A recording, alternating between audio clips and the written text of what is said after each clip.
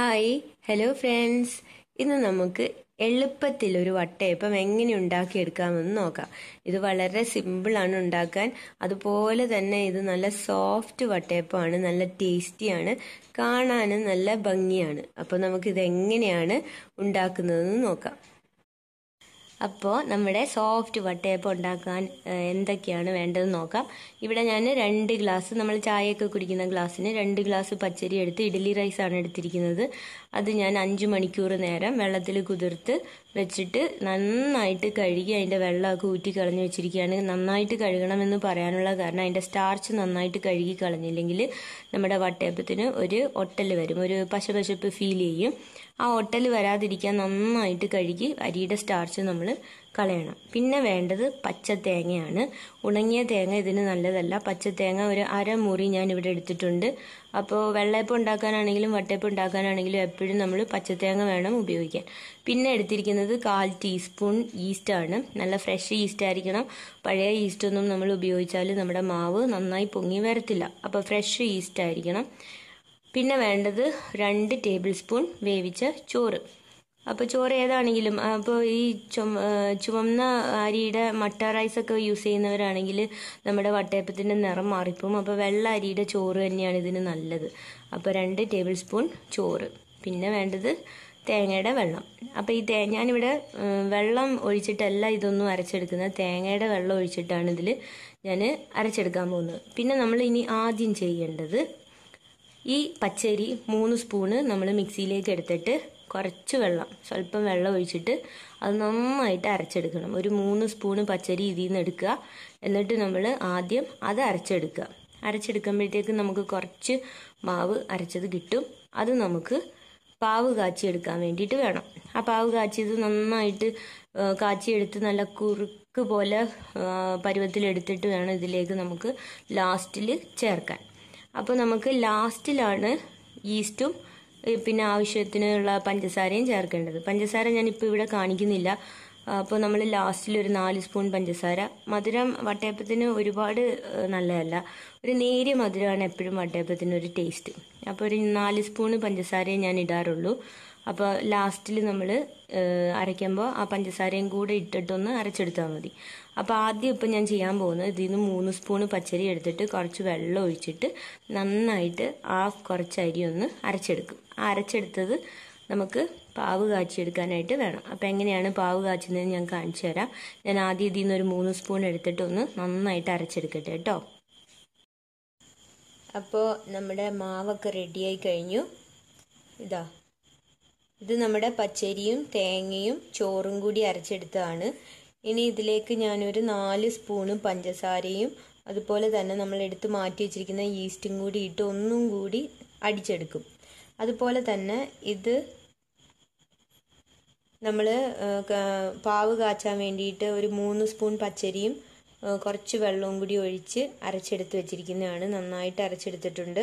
അതാണിത്. 3 spoon പച്ചരി മാറ്റി അത് ഞാൻ വെള്ളത്തിലാണ് അരച്ചെടുത്തത്. തേങ്ങ വെള്ളം ചേർത്തിട്ടല്ല അരച്ചെടുത്തത്, സാധാ നമ്മുടെ വെള്ളം ഉപയോഗിച്ചിട്ടാണ് അരച്ചെടുത്തേക്കുന്നത്. ഇനി നമുക്കിത് ഒന്ന് പാവ് കാച്ചി എടുക്കണം.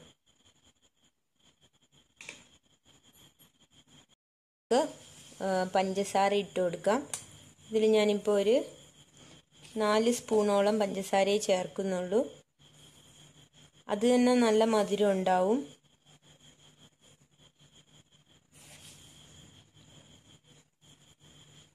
ഒരു 3.5 ഇട്ടിട്ടുള്ളൂ, 4 വേണ്ട.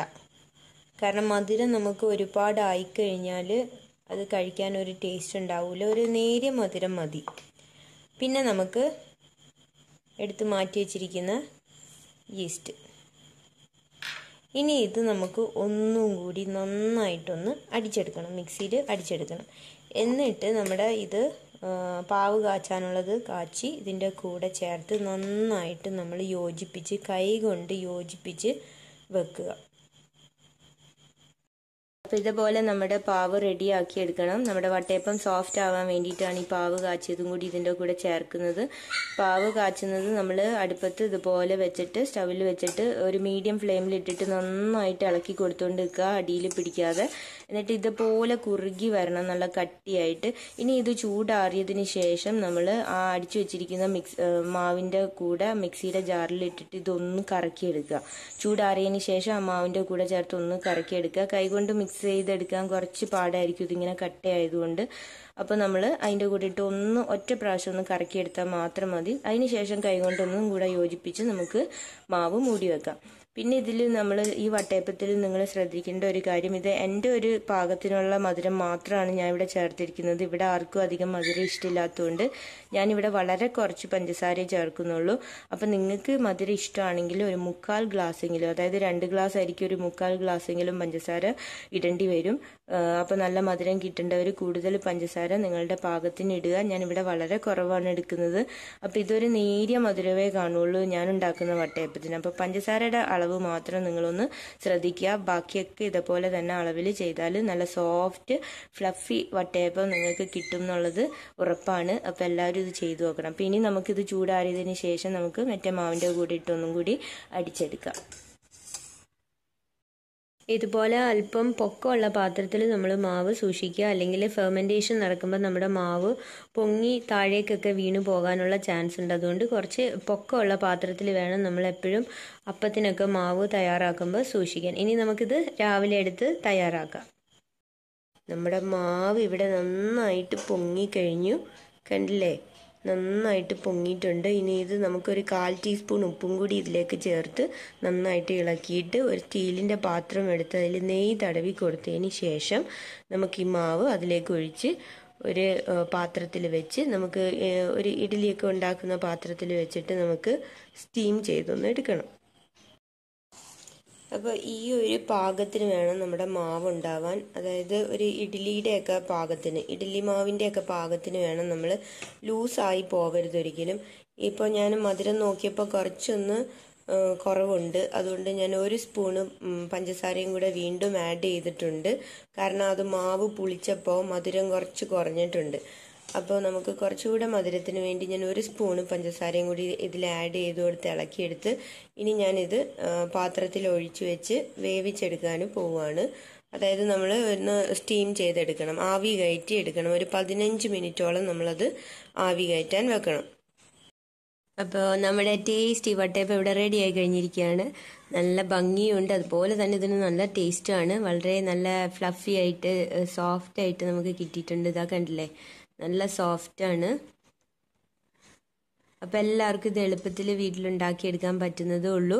ഇതിലിപ്പോൾ ഞാൻ മധുരം കുറച്ചേ ചേർത്തിട്ടുള്ളൂ. കൂടുതൽ ആവശ്യമുള്ളവർ ഞാൻ എടുത്ത അളവിനെക്കാട്ടിൽ കൂടുതൽ നിങ്ങളുടെ പരുവത്തിന് ഇടുക. അപ്പോൾ പാകത്തിന് മധുരം നോക്കിയിട്ട് നമ്മൾ വീണ്ടും ആഡ് ചെയ്ത് കൊടുത്താൽ മതി. ഇത് നമ്മൾ ന്യൂ ഇയറിനും ക്രിസ്മസിനും ഒക്കെ ഇറച്ചിക്കറിയുടെ കൂടെ നമ്മൾ കഴിക്കാറുണ്ട്. അപ്പോൾ നമ്മൾ മധുരം അധികം ഇടാറില്ല വട്ടയപ്പത്തിൽ.